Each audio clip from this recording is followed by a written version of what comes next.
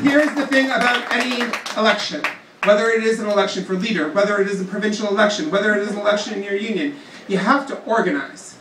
All of you, all of us, me included, have to become organizers for Niki Ashton. That is the way we make her leader of our party. We must talk to our friends, to our neighbors, to people we meet on the street. We must sign them up to become members of the NDP. We must get them to vote for Niki. She is second based on a poll just released the other day. We can make her first. We can make her our leader. We can reclaim the party and our country with Niki Ashton, but it will rely on each and every one of you in this room, and me, and all of us together. Together we can do it. Thanks.